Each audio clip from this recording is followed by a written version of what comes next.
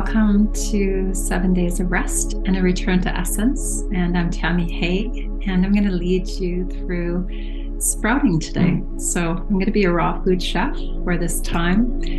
And I want to talk about the essence of sprouting. Sprouting is such an economical way to have living food all winter. So as you can see, I'm going to turn my little screen around and I have a little fire going. I'm going to show you there's not much growing that's going on outside right now. I'm in a winter wonderland. So what I get to do is I get to grow inside, which is easy, economical, fun. And the beautiful thing about sprouts is that they're living food until you eat them. So here I soaked some lentils overnight, some organic lentils, and I order my sprouts in Canada from a place called Mums, M-U-M-M-S, a beautiful family-run organic sprouting place. And I'm going to show you a little video of my friend Lisa demonstrating jar sprouts. And then if we have time later on in our 7 days, I'm going to show you her demoing some tray sprouts. So these are lentils soaked overnight. Here I'm soaking some fenugreek, and I'm just going to soak it overnight. I'm going to put a little sprouting lid on, but what I also do is I sometimes just buy a roll of screen. I cut little squares when I'm teaching sprouting classes, and I just put a little bit of screen on and put an elastic around. And then I'm just going to drain this. It's fenugreek. I don't know, it's not a very popular sprout, but they're amazing. They're really antibacterial and antifungal, as many sprouts are, but they're also really high in the ability to detoxify the body and give us lots of living food in the winter when our enzymes and our ability to produce enough oxygen in a more of an oxygen deprived climate. Here I have some tray sprouts. They're starting to get a little overrun, but these are buckwheat sprouts and pea sprouts together in one tray with some soil. It's germinated for a short time, spread on some soil, and kept in a dark place until they started to sprout. And then here we go. This is after 8 days of sprouting. So this is living food all winter. When we go to the store and we get our produce from maybe California and Canada, the bioavailability of the nutrients in it are really minimal compared to what we can get in our sprouts, which are living the highest biodynamic available food on the planet, especially this time of year. I'm going to read you a poem, and then we're going to go on and watch a video from my friend Lisa at sprouting.com. And then we're going to end with a little video of my granddaughter just chomping away on sprouts. She grazes on her sprouts. So as we begin this time, I want to invite you all to the nourishment as presence. Okay, nourishment as presence. What would it be like to be fully present in our relationship to nourishment? In full presence, we would strive to nourish ourselves not only with food and water, but love food and pure structure, absorbable water, like we get in sprouts. Do you see your essence in my eyes, in the soil you walk upon? Do you still remember how to walk the beauty way? Do we see earth as reflections of all water and thirst? Can we nourish the space into deep hydration awakening? Can we just breathe together? Our sacrum earthbound, our hearts entangled, kinship dissolving shadow illusion. Can we be seen and not shrink back into something more familiar? Distraction and clutter. Can you sit with me? Can we sprout together? Our breath and heartbeats and Earth's pulse are only compass. I welcome you today to our day of sprouting and living food as structured, hydrated water to bring our 99.9% of our body molecules back into a hydrated state. So thank you. I hope you enjoyed this video, Lisa, and my little grandbaby, and we will return to day 2 tomorrow.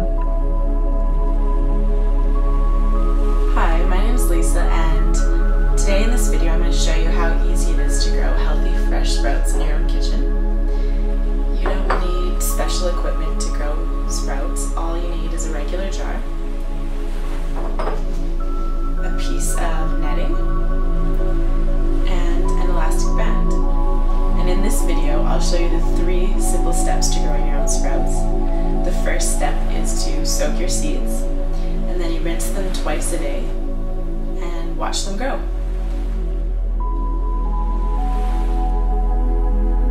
So the first step to growing sprouts in your own kitchen is to soak the seeds. So I'm going to grow broccoli, radish, and a crunchy bean mix. Now for smaller seeds like broccoli, you want to use about a tablespoon or so in a jar.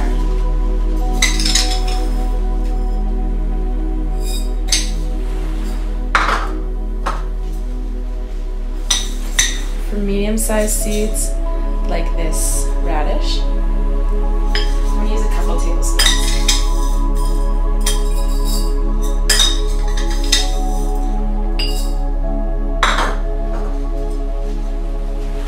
And for peas, lentils, chickpeas, or mixes like this crunchy bean mix, I'm going to use about half a cup.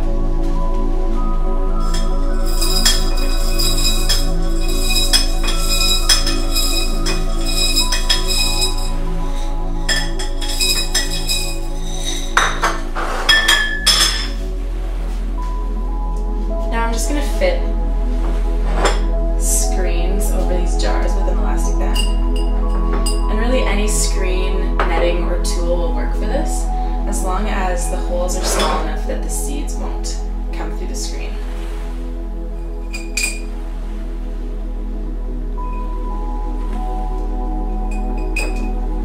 Next, I'm just going to give the seeds a quick rinse to clean them off.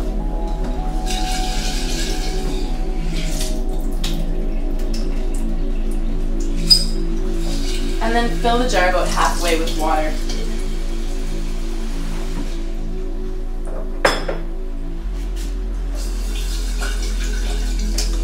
Just give it a little swirl. Fill the jar about halfway.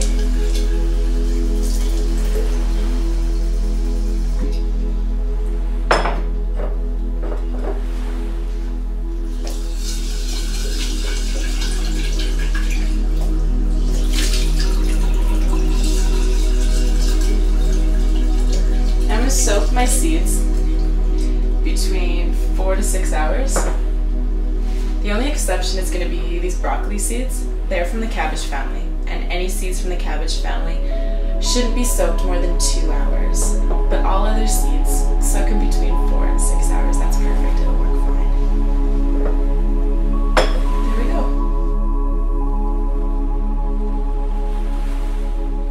The second step to growing sprouts in your kitchen is to rinse the seeds. So now that I've let my seeds soak for between 4 and 6 hours, I'm just going to give them a gentle swirl and drain the water out. I'm going to try to get most of the water out of the jar, maybe give it a little shake.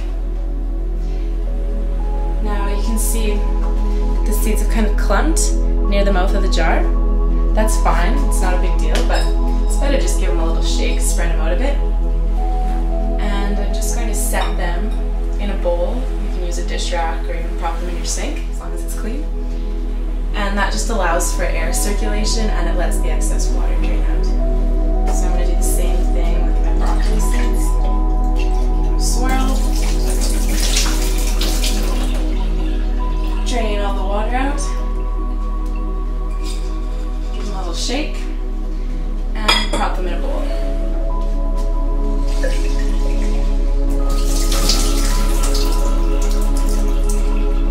Now you want to rinse your seeds twice a day, but if you have to go somewhere and you miss a rinse, it's not a big deal, the sprouts will still grow. There we go.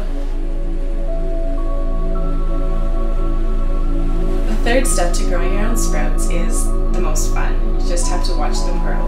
So in between rinses, I just set my seeds on the counter away from direct sunlight. Now the growing time varies depending on the seed that you're using. Lentils, peas, garbanzos, this crunchy bean mix take about 3 days to grow. You can tell that they're ready when you see the little white tail growing out of the seed. And these types of seeds are often used in cooking. They're great tossed in a soup, and they're often used in baking as well. Other seeds like broccoli, radish, red clover, alfalfa take about 5 days to grow. And then there are other seeds like garlic, chives, onions, and dill that take about 10 to 12 days to grow. Don't worry too much about how long a sprout takes to grow or when it's going to be ready. Just try it as it sprouts and use it when you like it. You might notice if you're growing broccoli or radish that the roots of these sprouts get tiny little white hairs on them. Don't worry, that's perfectly normal. These kind of sprouts just develop a really extensive root hair system. So if you see that fuzzy white hair, it's nothing to worry about. Now if I'm leaving home for a couple days and I won't be able to rinse my seeds, I just pop some plastic over the mouth of the jar and stick it in the fridge.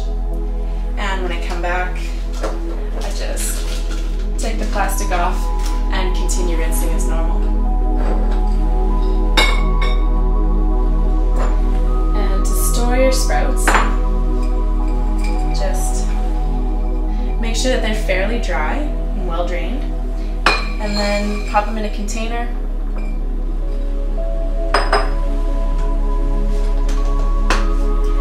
Seal it, and they store in the fridge for up to 2 weeks. I hope you've enjoyed our video on how to grow healthy, fresh sprouts in your own kitchen. If you have any questions about sprouting, please visit our website at www.sprouting.com. Thanks.